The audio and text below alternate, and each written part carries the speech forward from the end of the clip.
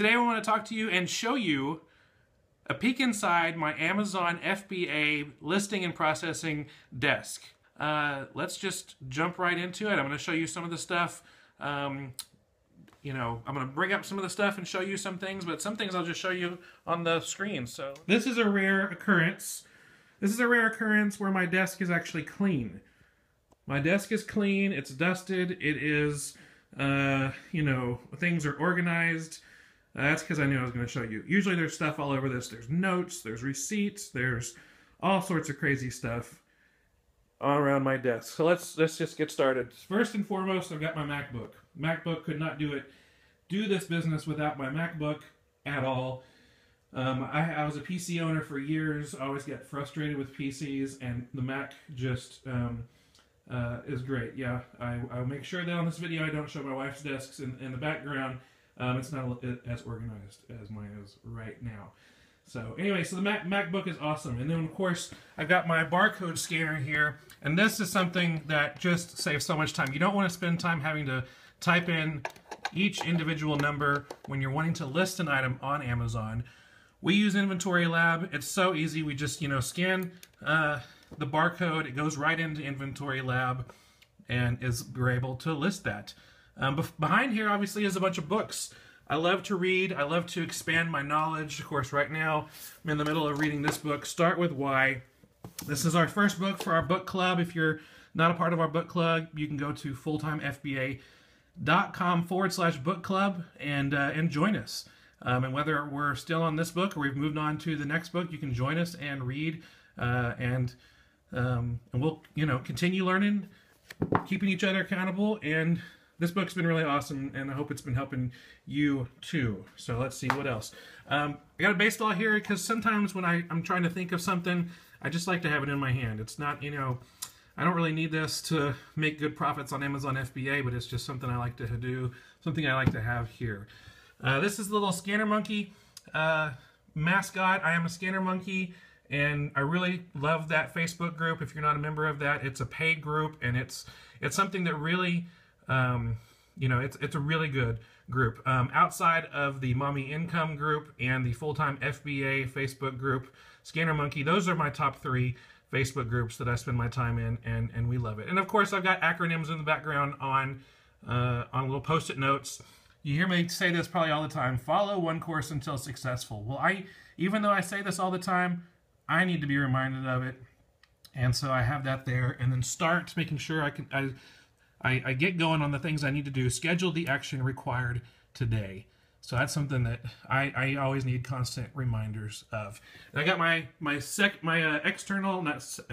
dual monitor. I've got a second monitor because sometimes I like to watch, videos of training videos while I'm listing on this computer over here, and it's really good. Sometimes I like to have up on this computer, I'll have Seller Central open with all the certain orders, and I'm trying to fix things, and over here I'm typing up emails to Amazon to fix things, and so it's just so much easier, and I really love that a lot.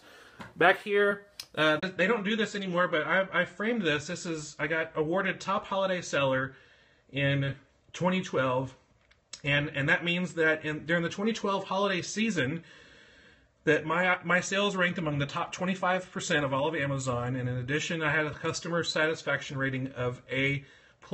And they don't do this anymore, but they did that. 2012, I think, was the last year that they did that. I started selling on Amazon in November of 2011, and 1 year later, I was able to make the top 25% of all Amazon sellers during the holiday selling season. So it was really good. That's just an inspiration.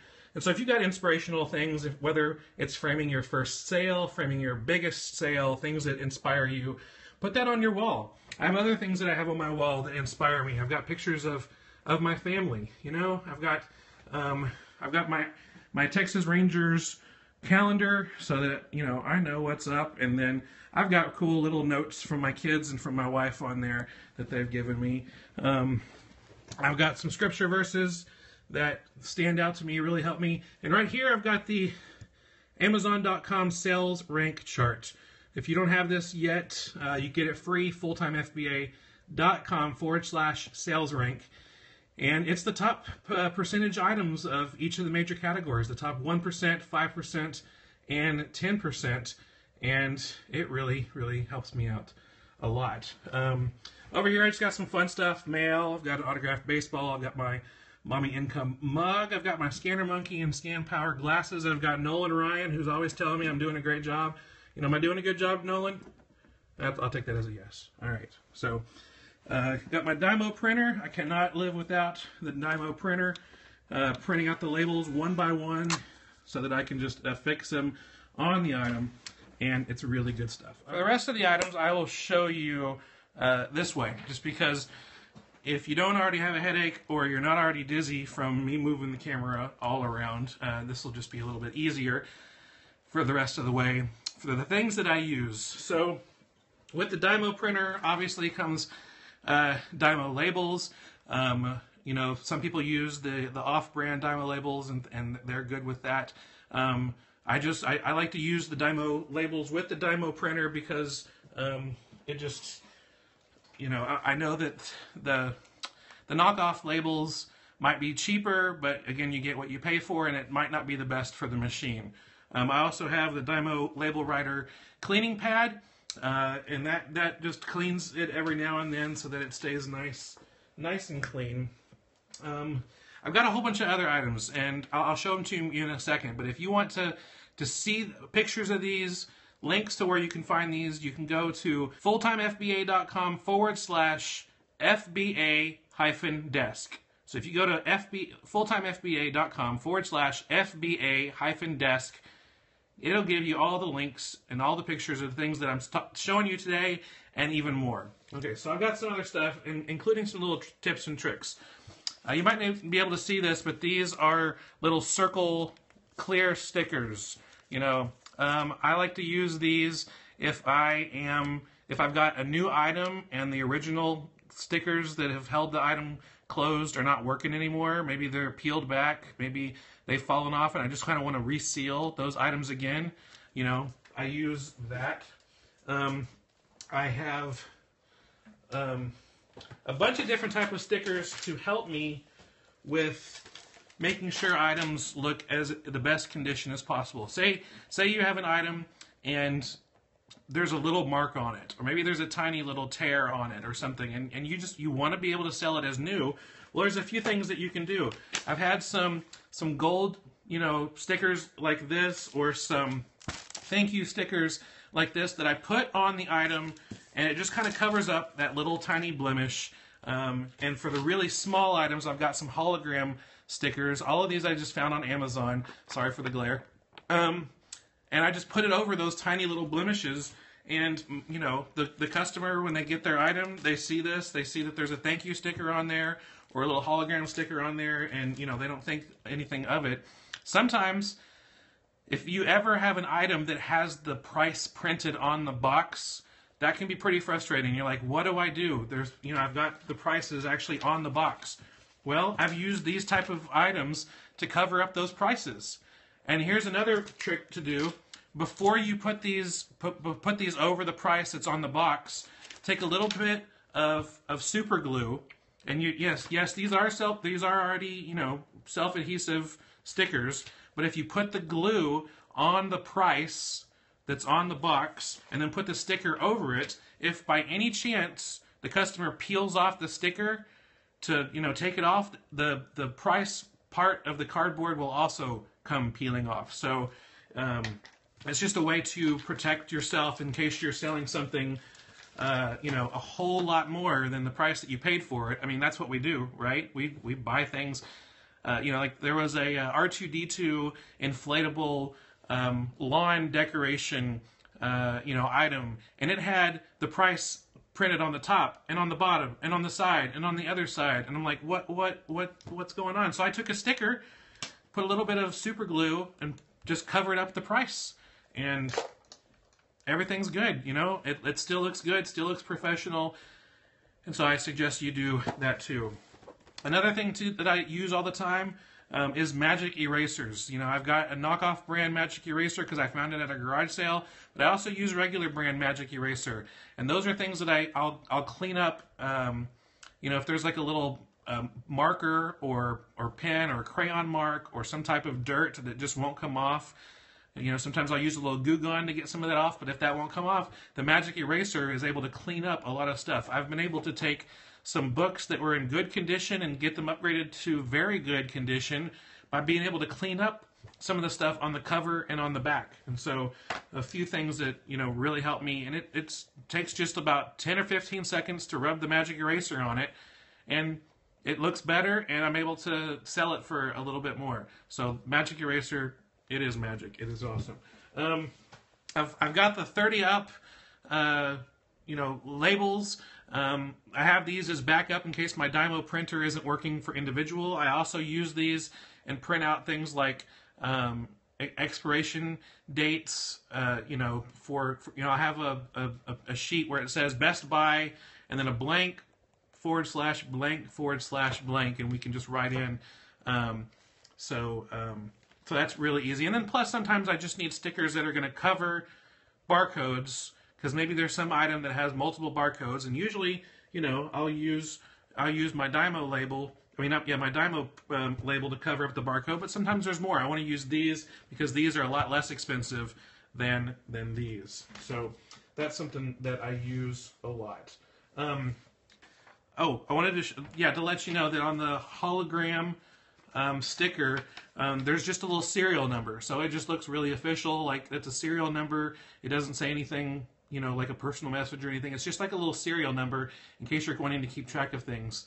You know, and if you've got certain items that are really expensive and you do want to keep track of things, then you can put this little hologram on there, and you've got your little number you're able to keep track of it. And if a person returns something, they can, you know, you want to make sure that lines up. Obviously, my printer, printing out my labels. You know, Amazon's got rules. They want to make sure that that you have a certain type of printer.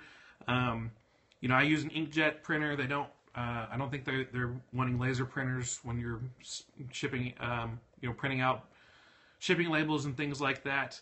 And then of course there's just regular, it probably just looks like a white piece of paper to you, but you know, adhesive labels, adhesive shipping labels to set, you know, because it just print it out, stick it on the box, and send it off. Let's see, there's, I've got my Astros trash can. This is, you know, it's vital to my success. I'm a big Astros fan. I got my Astros trash can. I got my Texas Rangers calendar. I'm a big fan. You want to be surrounded by stuff that's fun, stuff that, you know, reminds you of things that bring you joy. That's why I've got pictures of my wife and my kids around here. You want to be sure that all that stuff you're surrounded by that, because you don't want to get so caught up in work that you lose sight of the real reason why you're doing it. You know, you don't want to lose sight of your why. And so I've got those things that surround me. And yeah, in the background, I've got Minute Maid Park. This is World Series, Game 3 of the 2005 World Series. Right up here is my dad and my older sister. They're somewhere up there in the stands. I went to Game 4 when the Astros got swept by the White Sox. It was bad. Anyway, but it's fun stuff. I'm surrounded by all sorts of fun stuff. Let me see if there's anything else that I've left out. Oh, I've got a essential oil diffuser that's going in the background. It is diffusing some spearmint and lime, I believe. Some citrus and some spearmint going on, making the room smell really good and welcoming and inviting and uplifting. And so we love essential oils, and they're a lot. Citrus bliss and spearmint is what it is. That's the combination. That's my favorite combination, and it smells really good in here right now. And I think that's all the things that I use almost on a daily basis in my Amazon FBA listing and prepping desk.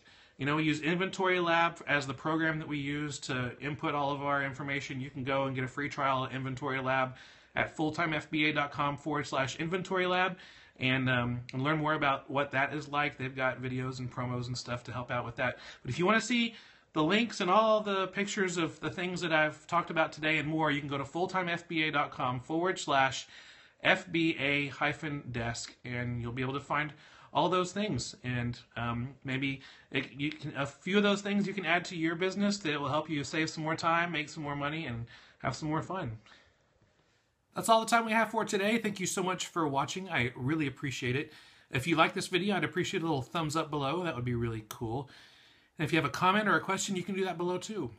Any of the links that we talked about during this video, you can find that in the description below, and it will take you right where you need to go.